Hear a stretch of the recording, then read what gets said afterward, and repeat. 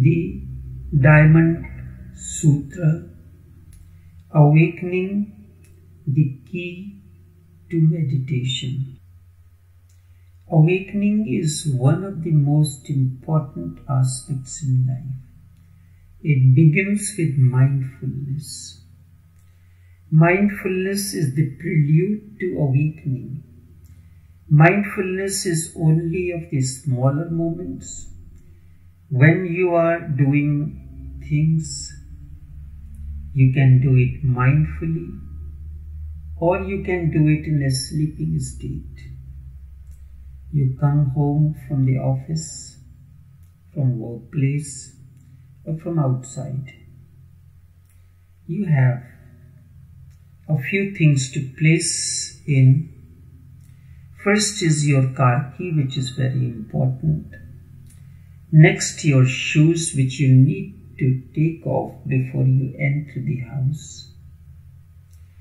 Are you mindful when you place your keys, the car keys? Are you mindful when you place your shoes?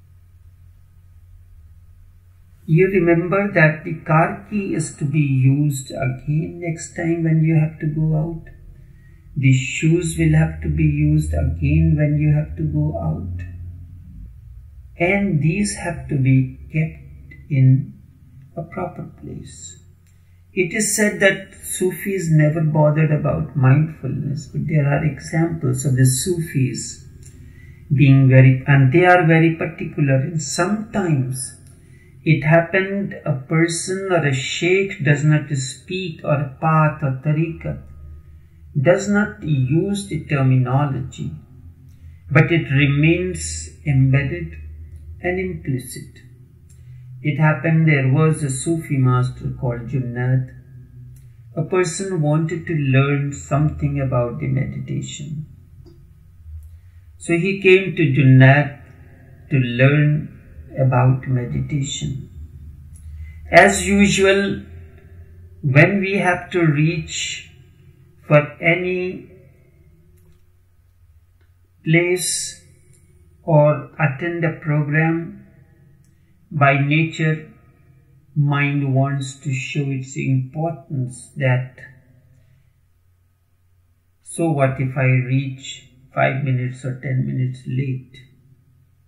That does not matter. And then you will be inquiring from the person sitting next to you what has been spoken before. But it happens. So this person reached late, the session has begun, Junaid was in the congregation. So he hurriedly came in and he flung the door open as normally happens, slammed the door, fluttered in. The place was upstairs.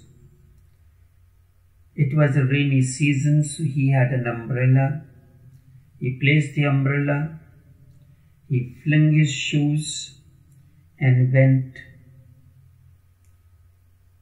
to the place for the meditation. Junaid looked at him and he asked him, "Which side of the staircase did you put your umbrella?" And he said, "Before I begin training for you in meditation, you have to go and apologize to the shoes and to the door because you had been violent to those. You had taken off your shoes unmindfully, angrily, or hurriedly. This is something very strange. You can ask me to apologize to this person or that person. I can do that. My ego will not mind apologizing to the person for something that I have missed. But how do you want me to apologize to the shoes and to the door? Firstly, he placed his umbrella unmindfully, So he don't know if he put the umbrella on the left side or the right side. And when he entered,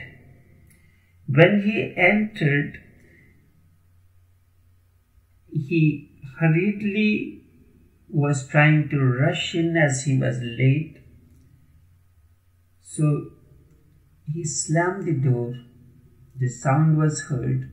That's why Junaid had asked him, you have to be respectful to everything, not only to your superiors, normally because of the various gains and reasons we are respectful to our superiors or from whom we have to get any kind of benefit, economic or otherwise. But to children we are not respectful. To the insentient things we are not respectful. But you remember your shoes protect you, give you a certain kind of elegance. So Junaid said, if you cannot apologize to the door for your being disrespectful for it, because door not only protects the house, but it is part of the house. If it is damaged or broken, it has to be replaced. So finally he had no choice. He went to apologize to the shoes, fix the shoes in the right place, apologized to the door, and then came back to sit down in meditation. Junaid said, this is the first lesson in meditation. This is the first lesson in meditation. You have to be respectful to everything, sentient and insentient, and whatsoever you are doing, you have to be mindful of it. When these moments of mindfulness go in a sequence and they become a part of your moment-to-moment functioning, then these moments put together explode in something that is awakening. Although he did not mention the word awakening or mindfulness that Buddha had emphasized, but it was implicit, embedded into his teachings. Awakening is the key in meditation. So when you return from the work, what you can do, your whole life has been that of unconscious, doing things mechanically. Now you have to start, choose a pattern. Either you choose that every hour of the day, when the clock strikes the hour, whatsoever event, whatsoever thing I am doing, I will be mindful about it. Or you can do first 5, or before I begin to do my office work, I will be mindful of 5 things. You will speak, greet your supervisor mindfully, greet your subordinates mindfully. When your attendant brings a cup of tea, which is normal, you will be mindful as you sip the tea. So you can follow or create any pattern for you that you like. So you decide that there are 5 events before you begin the work, 5 events during the lunch time or when the lunch is over, and 5 events before you close the day. We do things, go on doing things mechanically. That is where we use the physical mind. You have locked the door. and you wonder, I wonder if I lock the door. Oh, you must go and check it again. So you go and check it. You come back and report to the person, maybe your wife or your husband, who said, did you lock the door properly? Because you have a habit of not locking the doors. So you come back and report, yet it is locked. Then again the question comes from her, did you check it correctly? If the lock, sometimes it happens, you just hang the lock and click it, but it does not go into the loop where it forms the lock for the door. You have not done this thing mindfully, so you doubt your action and you go back and check it again. This sort of situation should not happen in your day-to-day functioning. One need not talk about meditation. It is only it is to be experienced. An awakening is the phenomena that radiates like the sun. An awakened person is recognized by particular signs. An awakened person has united all the discordant elements within, and this radiates through his being and his presence. This is what is meant by a saint or a master, one who unites. A saint or the master is one who unites. He has united everything within him. Now, the radiation that flows out of him, the light that manifests through his words, begins to unite something within you also. The first characteristic of such a person is freedom. He does not allow himself to be tossed by the vicissitudes of life. Fear, joy, these are the waves that arise on the ocean of life. Fear, joy, anxiety, success, and failure, these are the names given to various waves that appear onto the surface of the ocean and then dissolve. Also, he reveals in the spiritual force, also he revels in the spiritual force of consciousness. And this force, this energy is revealed through his calmness, an affable smile, deep serenity, the smile, the look, the gestures, the words, and the actions of the awakened one really constitute the language of awakening. Does awakening has a language? You may wonder. Yes, it has. And what is the language that awakening uses? The smile, a pleasant, captivating, the look, the way he looks at you, the gestures, the words and the actions of an awakened one constitute the language of awakening. This is the language that he uses. This is the language that is used by the masters to guide the aspirants along the path.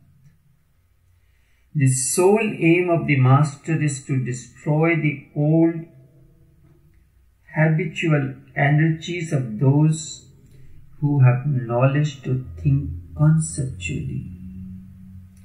To explain this fully, I have chosen two conversations of the Zen masters, Chao Chu and Nanchon. Zen flourished in Japan, so these masters have Japanese names. Chao and Nanchon, because no other tradition explains the conceptual thinking better than the Zen master. So this is the first conversation between Chao and Nanchon. Chao, he asked a question, what is the way?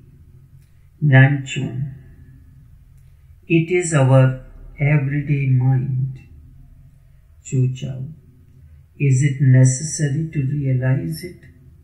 Nanchon, to intend to realize the way is opposed to the way. To intend to realize the way is opposed to the way. Chao, but without intending, how can you know whether it is the way? Nanchon, the way does not depend on what you know or do. The way does not depend on what you know or what you do.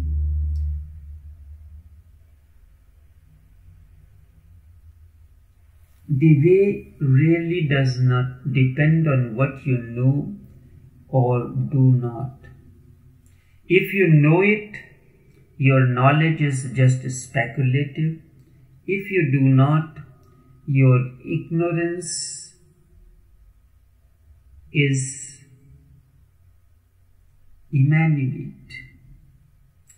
When you have no doubts, the unlimited universe will unfold before you, and no discrimination is possible then. There should be no doubt. And when you have no doubt, the unlimited universe will unfold before you, and no discrimination is possible then. The second conversation is between Chao and a monk. The monk asked the Zen master Chao, what was Bodhidharma's intention in coming to China? What was the intention of Bodhidharma in coming to China? Chao, to look at the cypress in the courtyard. To look at cypress in the courtyard. The first conversation shows the obstacle of conceptualizing. This engages the questionnaire in the way of non-discriminating realization. However, the second conversation shakes the habit of conceptualization and thus creates shocks that is needed for bringing awakening. When the mind of the aspirant is ripe and ready, enlightenment can happen that very moment. The master understands the aspirant and thus helps them to enter the realm of awakening. Truth can only be lived, not experimented with.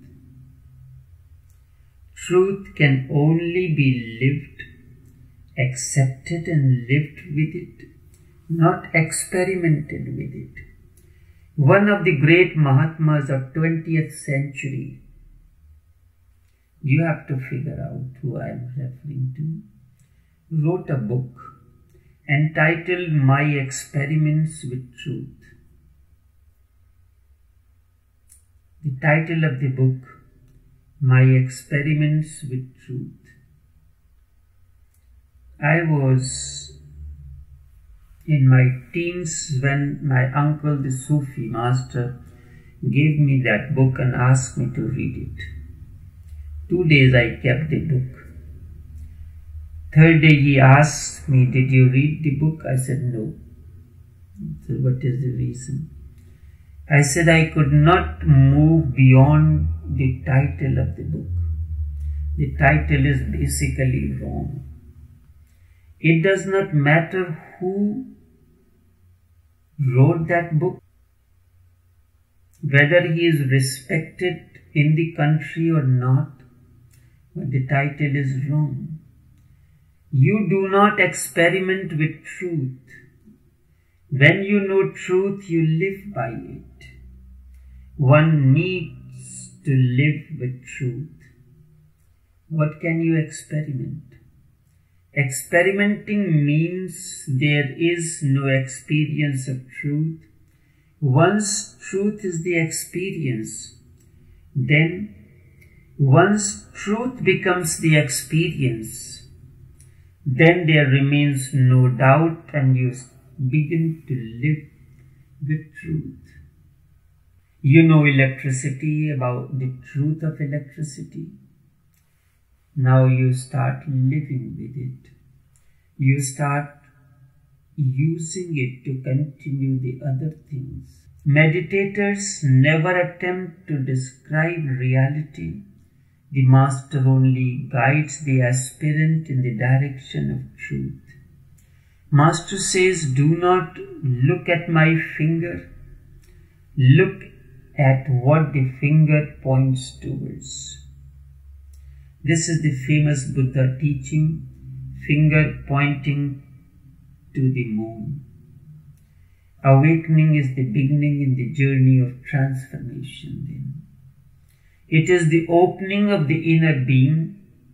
It leads to a sort of witness attitude within. And when this witness attitude comes in, then inner consciousness looks at all that is happening both in and out of you, within and without. But there is no direct interest. This further brings equanimity, wherein there is no pain or pleasure, and you have reached a state beyond pain and pleasure, the transcendence. Only serenity remains. One develops the attitude of being separate from the happiness. You sleep. And during the sleep, in bits and parts, you dream almost 1 hour every night. Almost 1 hour every night. In dream you are walking, you are driving, you are crying. But are you really walking? But you are sleeping with your eyes closed. You are that moment simply conscious of it. You are simply a witness to all that is happening through you. This is why Hindus say this world is dreamlike. And if you can understand this and live this awareness in a waking state, then a transformation is bound to happen.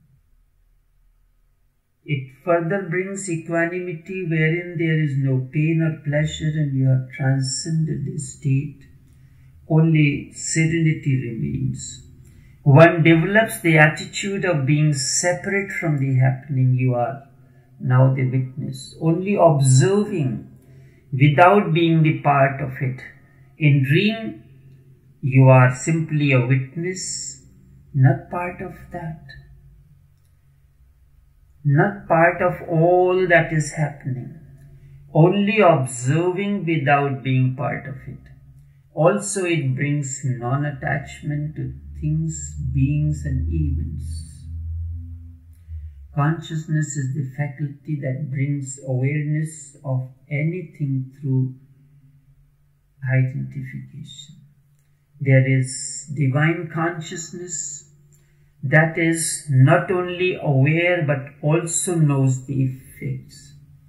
To be aware of something does not mean that you know everything about it.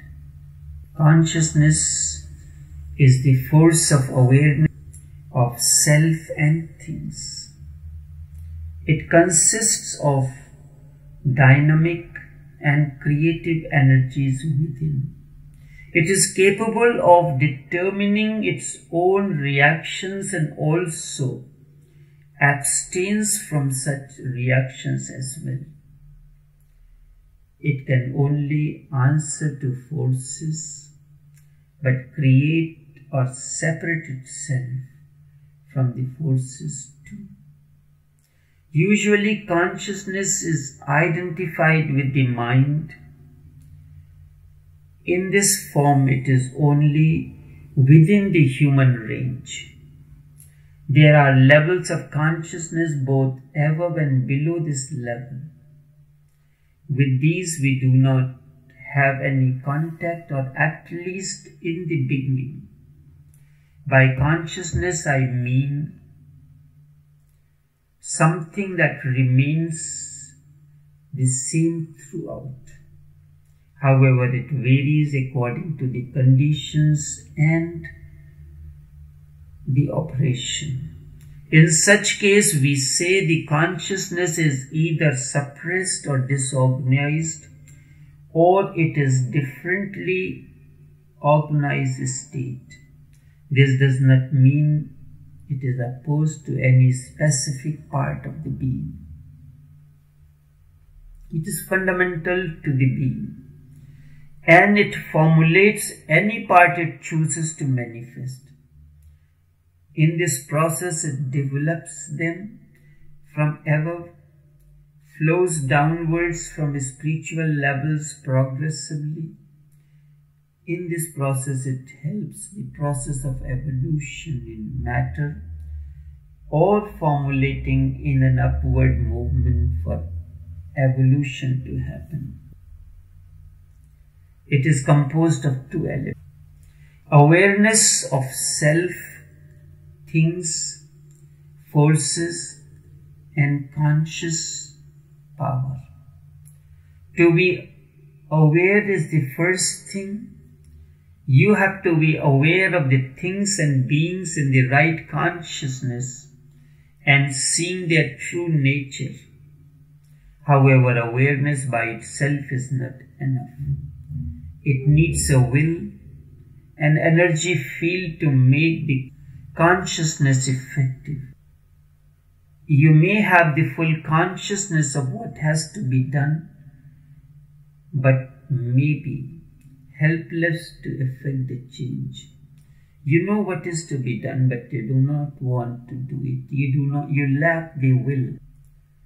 Someone else may have the willpower, but not the right awareness to bring about the necessary change. When you are in true consciousness, the will and the awareness both are in harmony with the cosmic one, cosmic energy. This harmony will bring the necessary change within you. And consciousness by nature is not attached from the mental or other activities. It can detach itself at its will and at the same time remain uninvolved. Consciousness is that which brings awareness. Consciousness is that which brings awareness to things, and energy is the force put in action to do things. Consciousness may have energy. It can keep it or put it out, but it does not mean that when energy is put out, the consciousness is also put out.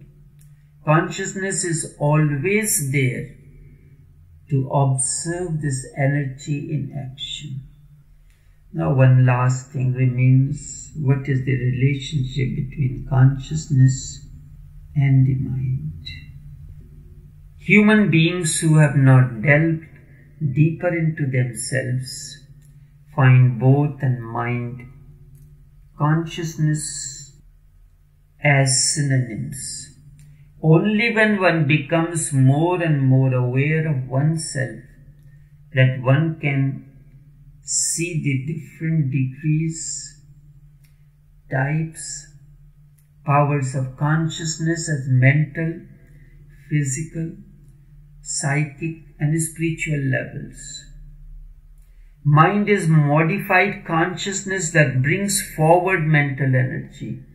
A man can stand back in his mental consciousness and also watch the mental energy performing acts like thinking and planning, etc. With the process of introspection, when it sets in, one can find that consciousness observes and energy acts. With a little practice, everyone can do this, and when he begins to observe his own thoughts, feelings and actions, it means the process has already begun. Whenever one wants to develop consciousness for true action, it can come in several ways. Whenever anyone wants to develop consciousness for true action, it can come in several ways. You may get the habit or the faculty of watching your movements in such a way that you can see the impulse to action coming and also observe its nature at the same time. A consciousness may come which feels uneasy whenever a wrong thought, impulse to action or feeling is there. And finally, something within you may warn and stop you from doing anything wrong. Human body has its own consciousness from where it acts. Our surface mind knows little about this body consciousness. Mind feels it only in an imperfect manner, and it only sees the result, not the cause. When one continues the journey, one can become aware of this body consciousness, its movements, and also the forces that act upon it, both internally and externally. As an individual, each one of us carries a personal consciousness, but it remains entrenched in the consciousness of one's own body and also in touch with his surroundings. But this happens only through his body, senses and the mind. Each moment, cosmic forces are pouring into him without his knowledge. He becomes only aware of his thoughts and feelings which surface, but those thoughts and feelings that have not surfaced, he remains unaware of it. These can be considered as his own. All thoughts and feelings come to the mind from outside like waves. All these thoughts and feelings take particular form in him and surface once these get in. However, those do not enter his body immediately. He carries with him the environmental consciousness also, and theosophists call it as aura. If he can become conscious of this, then he can recognize thoughts, passions, suggestions and forces of illness. Also, he can prevent these from entering you. When things and thoughts are thrown out of you, they often do not go together. Instead, these take refuge in his environmental atmosphere, and from there these tries to get in again and remain outside waiting to get another opportunity to end in.